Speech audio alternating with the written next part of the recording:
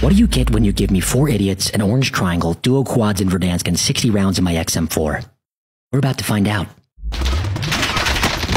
Wow. 4 enemies, and I just downed the first guy with 25% of my mag.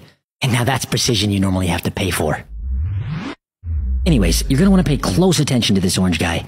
He's gonna be pretty fucking clutch.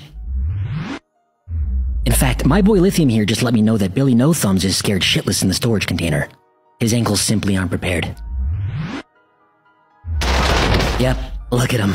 Not even halfway into the drop shot and I've already put 3 SMG rounds into his spine. I'm living in the future. He's about to be history. Now, remember the orange guy? Yeah. Lithium here's gonna finish you off in 3, 2, 1. Always slide check your corners and... oh! What's that I hear? The sweet succulent sound of a syringe injection? This leads me to believe we either have 2 of the most shameless junkies Storage Town has ever seen, or one shitter rezzing another. I'm willing to bet it's a little bit of both. Yep, it's the junkies. 2 of them, 1 of me, and 6 bullets left until I have both idiots bleeding out on the floor.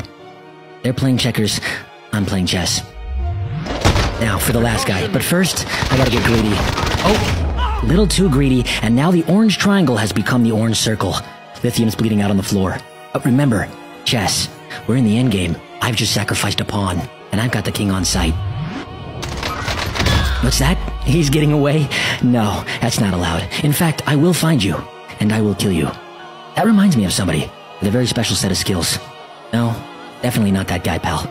Anyways, I'm getting fucking sidetracked. I've got 11 bullets left in a fucking dream, and it involves this dude and a throwing knife, so let's get it handled. Yeah, here's the throwing knife. Enjoy. Good shoot.